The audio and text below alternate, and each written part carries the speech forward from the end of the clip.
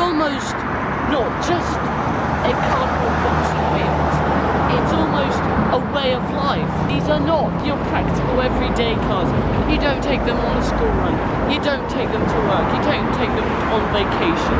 They're not useful in any way except for to go fast and sound ridiculous. We don't buy them just because we want a new car.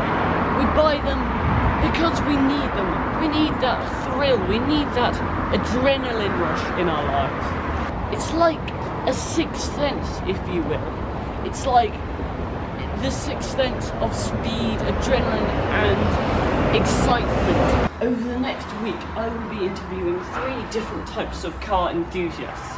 The college student, the random guy on the street, the kind of middle-aged, if you will, and most importantly, the legend, that antique, the guy who's experienced it all, the vintage.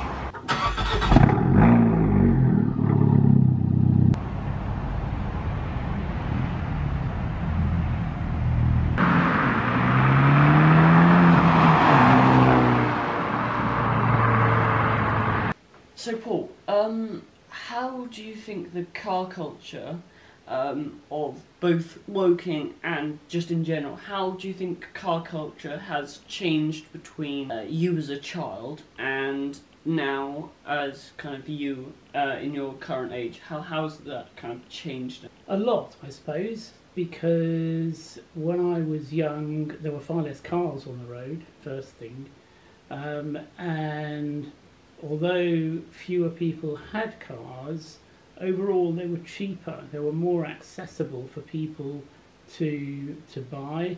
They weren't as complicated, a lot of people worked on cars themselves.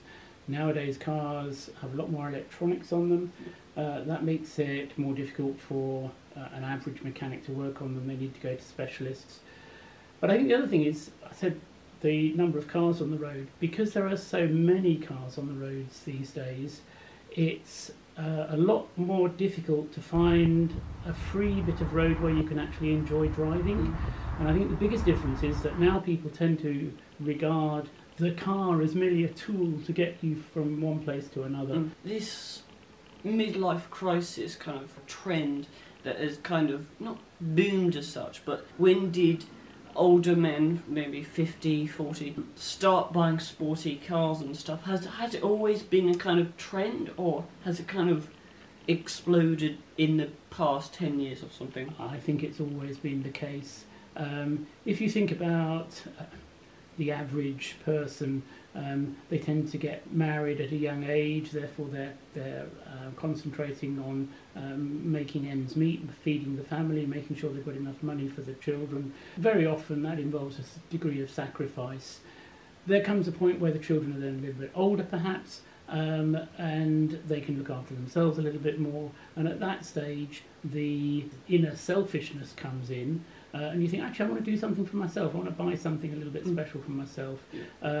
And the term midlife crisis is really just a stage in one's life where perhaps one regains a bit of the flexibility one had when one was young, but you have a little bit more money at that stage, because inevitably when you're young you don't have money. A little bit older, if you've been prudent with money and saved it, then you might have a little bit of money spare.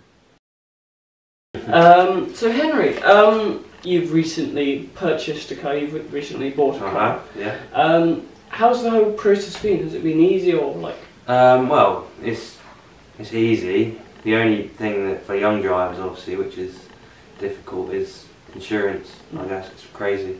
Yeah. Because obviously young drivers statistically have more accidents. So I mean, think of the other end of the scale. You've got 90-year-old Doris. Yeah, they have no clue what they're doing, and they pay 100 quid for those, and I pay 2 grand. What do you think of the modding community? Do you think you're going to mod your car, or?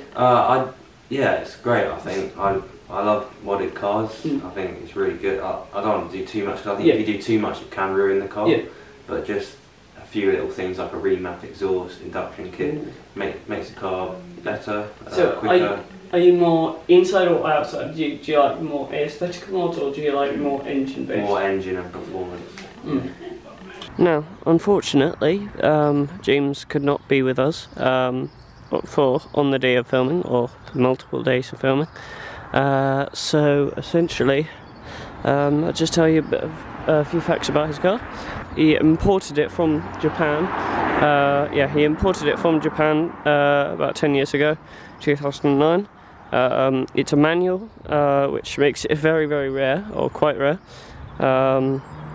And he's done very, very few modifications. I mean, he's got a rear wing on the back. But yeah, on that very, very disappointing ending, it's time to end. Thank you so much for watching my documentary, and yeah, I'll see you next time.